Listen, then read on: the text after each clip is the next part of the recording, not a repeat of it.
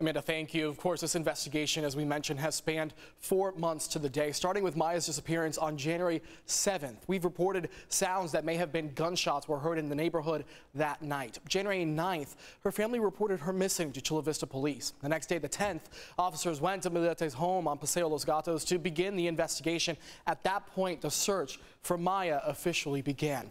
Now, we know tonight investigators executed a search warrant at the Millete home. This is one of several search warrants that have been conducted in relation to the case, as Amanda just noted right there. The second, though, for the Millete home. The first search warrant at the home was executed January 23rd.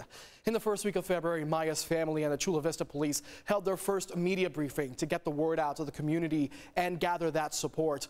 Maya's family also held the first rally in support of finding her. Since then, several searches powered by volunteers have been done throughout San Diego County.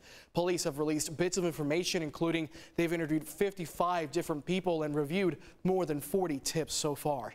And just this week, Maya's family held their latest rally outside of Chula Vista Police headquarters on Tuesday. They say their goal was to put pressure on the department to release more information and conduct officially sanctioned searches for Maya. All of that, of course, leading to tonight, where that second search warrant was executed at the Millete home in Chula Vista. News 8 will continue to follow the developments in the case, of course. Stay up to date on air here on our website and on our social media channels.